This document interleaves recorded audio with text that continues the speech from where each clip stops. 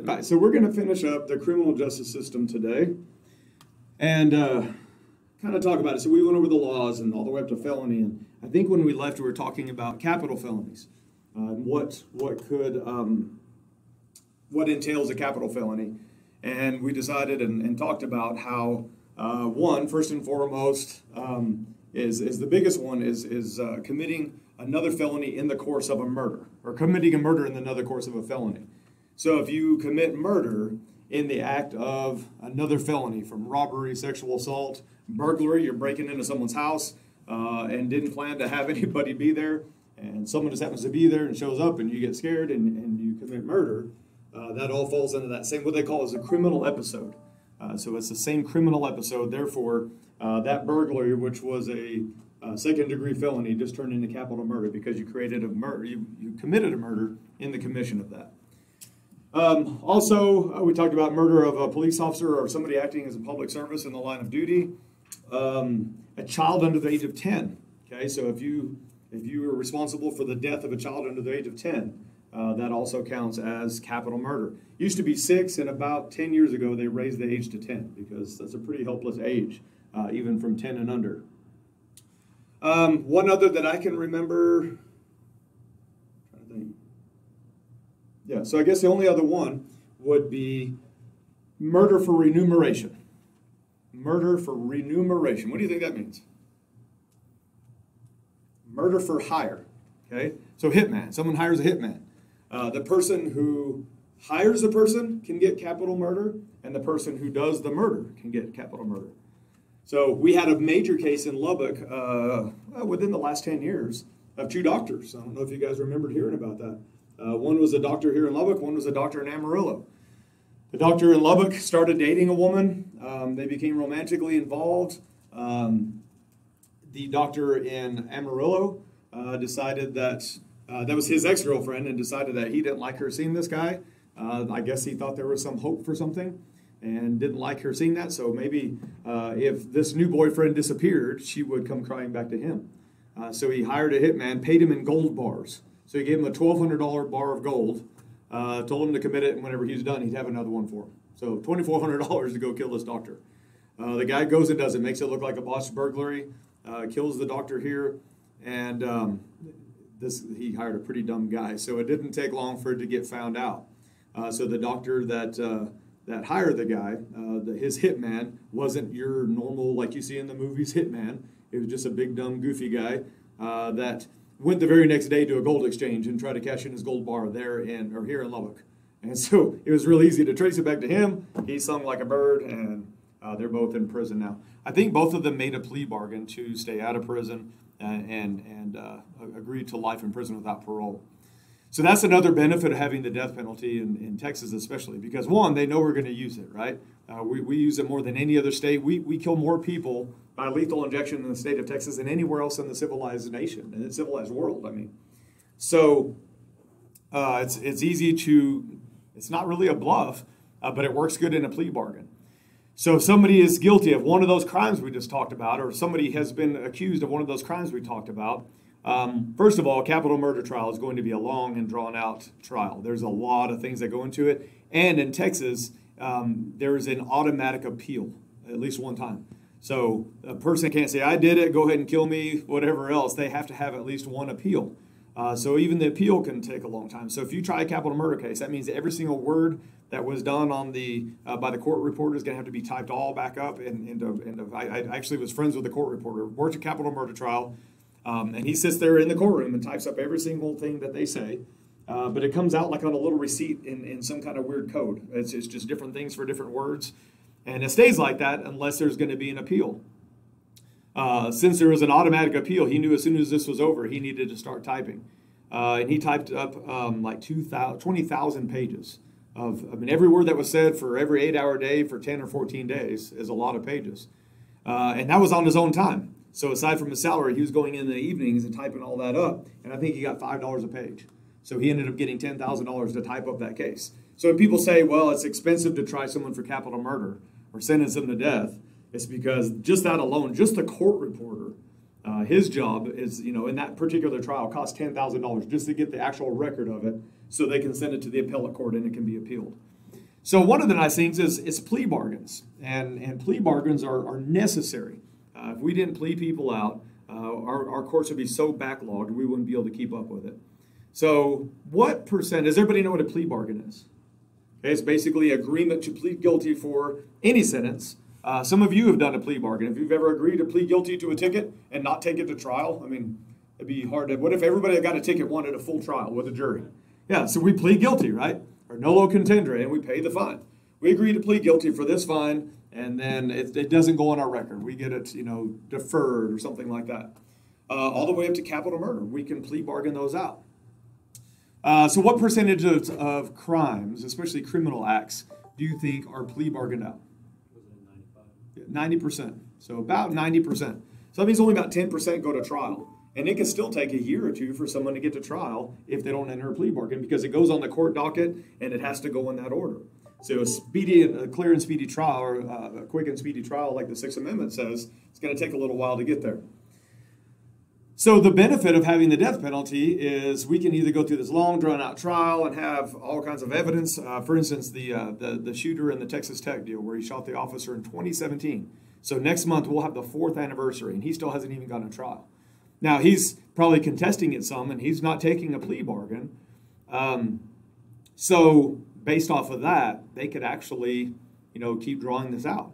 And the reason it's drawing out is likely because of him. I'm sure they've been ready for trial for a couple years, but they're going to throw out different things. They're going to ask for discovery. They're going to just all the different things that the lawyers have to talk about before they actually take everything into trial. Because once we start the trial, there's not much else that we can do.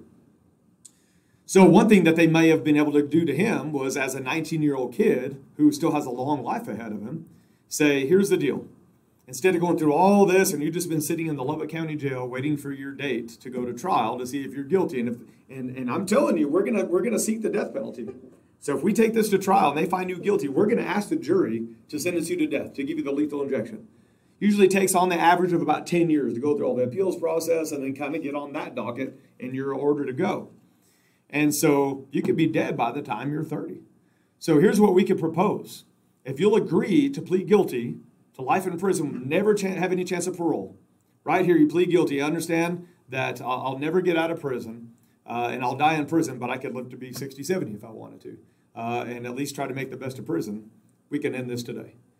And the good thing about that is if they do plead guilty, if they take a plea bargain, they're pleading guilty. So by pleading guilty, and the judge will remind them, you understand you don't have to plead guilty. You have your right to a day in trial, a day in court. And they say, yes, I'm sure I want to do this. Well, then another thing about this is you can never appeal this because you essentially pled guilty. And you say that you're not promised anything except for what's agreed to here. You understand you don't have to, yes.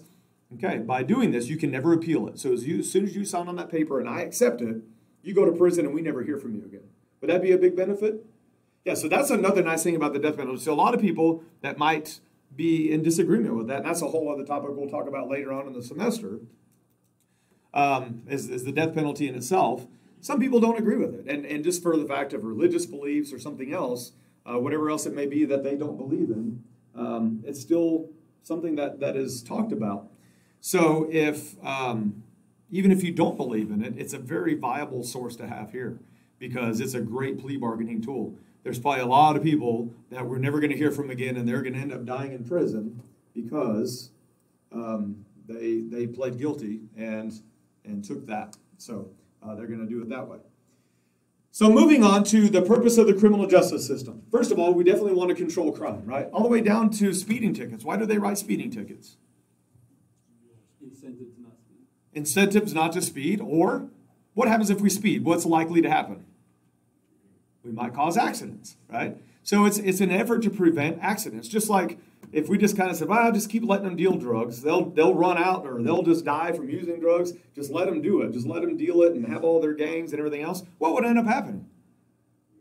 We're going to have, we already have murders because of it. Could you imagine if we just let it go and didn't try to at least intervene? We'd be like Chicago. There'd be 70 murders a weekend of people fighting over drugs.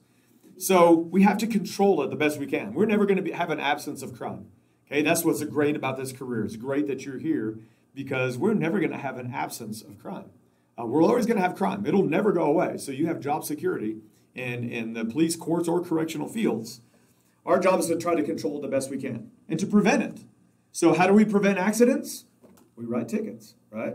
How do we prevent Chicago? How do we prevent all the gangs in Lubbock not shooting each other every weekend until we run out of gang members and we have 500 murders for the year? We at least try to go in and arrest them and put them in jail for the drugs before it gets worse. Same thing is the same reason why cops will go through busy bars on the weekend and arrest people for public intoxication. And just kind of do them a favor, because what often happens about 2:15 in the morning? One, the bar's let out, right? The bar's closed. You have a bunch of people outside. You have a bunch of intoxicated people, and then what happens? Yeah, so then we have fights. So, well, then that escalates to a stabbing or a shooting, when if we would have just gone through at 11 o'clock and identified those people that are already doing that stuff and acting like idiots while everybody else is trying to have a good time, we can put them in jail for public intoxication, let them sleep it off, and get out the next day. And we might have just saved them a murder charge by doing some intervention, by doing effective policing, right? By being proactive in our policing. I hated writing tickets, but I also hated writing accidents, and it never failed on the evening shift. When I went in at 3 o'clock, by 3:10, I'd have an accident to work. And it's July, and it's 110 degrees, and I'm wearing all this gear. And now for the rest of the day, I'm sweaty and stinky. I can't dry off. So my day is ruined. Now I just feel like I'm like I just worked out of the gym times 10, and I got to walk around in it all day. Well, how do I prevent that? Get out of your air conditioner for 2 minutes, write them a ticket, get back in your air conditioner, and maybe that person goes, dang it, I need to start slowing down. I really need to pay attention. This is going to hopefully teach me a lesson to do that. So to control crime, to prevent crime, and to provide and maintain justice, right? We have to try to make it as equal as possible. We have to afford people their Fifth and 14th Amendment right by the Fifth and 14th Amendment, which is a right to due process, because that is the law of the land. That's something that we have to ensure that people have. They have the right to be heard. We can't just say, well, we think you did this, and I don't care what you say, we're just going to put you in prison, right? We have a trial. We have all kinds of different avenues to have the right to be heard. So we have the right to provide and maintain justice. And by maintaining justice, it's also maintaining people's rights. By not abusing people, by not having excessive force amongst police officers, to make sure and that the good people in our communities feel safe, because we're at least going out there and trying. We're trying to get criminals. They're still going to have crime. People are still going to occasionally get their houses broken into. But if we didn't go out there and try, at least, it would be a burglary-a-thon every weekend, and while everybody else is shooting each other, because it's a drug-a-thon and everybody gets to do what they want. So it's about maintaining a balance. And if you think of the Lady Justice and the scales of justice, we just got to make sure they're not doing this. We got to try to balance them out as best as we can. So we have to maintain law and order, but at the same time, we have to uphold the rights of our citizens. And that's what a lot of people are fighting and arguing about right now, is they don't think that their rights are being afforded. And in some cases, they have an argument. Some cases, maybe they just don't really understand what the law is or what they are required to do as citizens to be able to not have to worry about that and go about your business. So to be able to provide and maintain that justice. So another part that we talk about is the dark figure of crime. Okay, so this is really interesting to find out about crimes and why we have crimes and how we learn them. Okay, so if there's a crime, there's really only one way for anything to be handled, and that's what? If a crime is committed, how do we make sure something might happen with it? Someone has to report it. So do they call the district attorney and say, hey, someone broke into my house, so I want you to prosecute this guy because I know who it is? Who do they call? They call the police. The only way you can get into the criminal justice system is the police. So the police are the start of the whole thing. So you have to call the police to even report it first, and then it goes from there. So those are the crimes known to the police because someone called us, because someone made us aware, hey, this happened to me.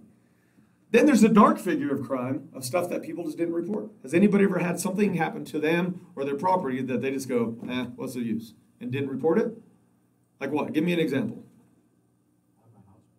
Had your house broken into, you didn't call?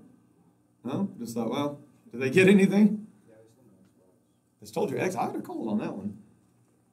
Yeah, I got my pregame mailbox hit with that bat and someone stole my bike. Okay, so yeah, bike. Well, I call the police, go through all this. What are my chances of getting it back? Or I can go spend $100 and get another bike. Or, well, I just looked down the street and 15 other people got their mailboxes knocked off. So I'll just go buy another one. It's not worth it. It'll take me longer to call the police, wait for them to come. or if you're in Lubbock, self-reporting it and going online and maybe having a self